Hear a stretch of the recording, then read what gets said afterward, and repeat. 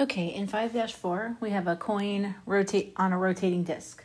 A coin of mass 0.005 kilograms is placed on a horizontal disc, a distance 14 centimeters from the center.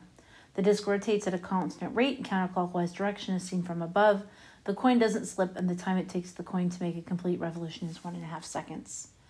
Part A says the figure below shows the disc and coin as viewed from above. Draw and label the vectors on the figure below to show the instantaneous acceleration and linear velocity for the coin when it's at the position shown.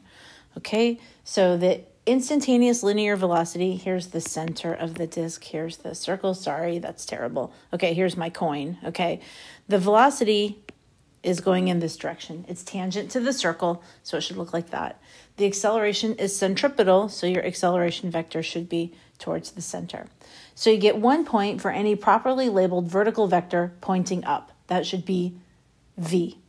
And you get 1 point for a properly labeled horizontal vector to the left. That should be labeled acceleration. So 2 points for part A.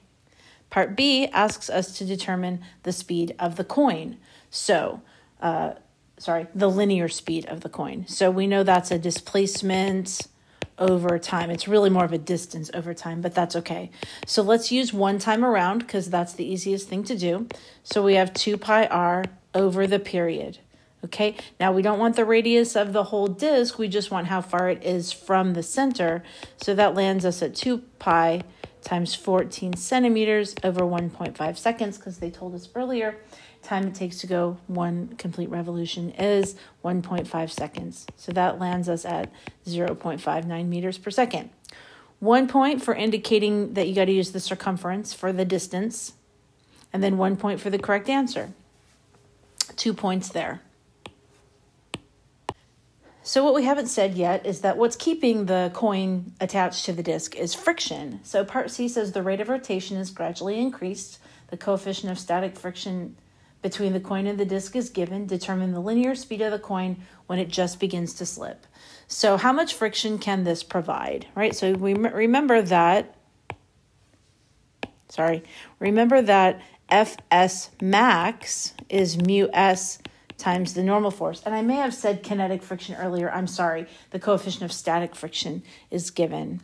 So the coefficient of static friction is 0.50. Since we are all horizontal here, the normal force is just equal to mg. And we're given the mass of the coin. It's very small. But we get the most friction that this situation can provide is this 0.0245 newtons. That's the maximum friction that this situation can provide. Now remember, friction is acting as a centripetal force. So that's equal to mv squared over r. So all I have to do is substitute this Fs max for mv squared over r. We're given m, we're given r. So we get a velocity of 0.83 meters per second. That's the maximum speed that this can spin and still provide enough friction. So 1 point for realizing that the net force was centripetal. 1 point for realizing that static friction provides the centripetal force. I guess 1 point for equating the friction to the centripetal force. That was kind of weird. Oh, I guess the expression for centripetal force was realizing that it's mv squared over r. And then a point for the answer. So 1 point for realizing that static friction was providing the centripetal force. 1 point for the correct calculating of static friction, and then 1 point for the correct answer. So a total of 4 points here. I'm sorry, I talked over myself. 1 point for getting Fs, 1 point for realizing that Fs was a centripetal force, 1 point for getting the mv squared over r, and then 1 point for the correct answer. Sorry about that. So that is part C. And part D says, how would our answer change if we put a second identical coin glued to the top of the first coin and let it rip? Okay, how would our velocity change? So what we know then is that Fs max is equal to mu s times mg. So we know that our new force is going to equal, coefficient stays the same, the mass doubles, gravity stays the same. Our new force is equal to 2 times our old force. Okay? Our velocity was F times R over M. We'll come back here.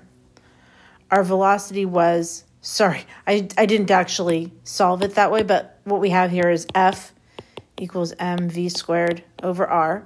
So v squared equals fr over m, and so v equals rad fr over m. So I didn't explicitly say that, but we got to say it here, all right?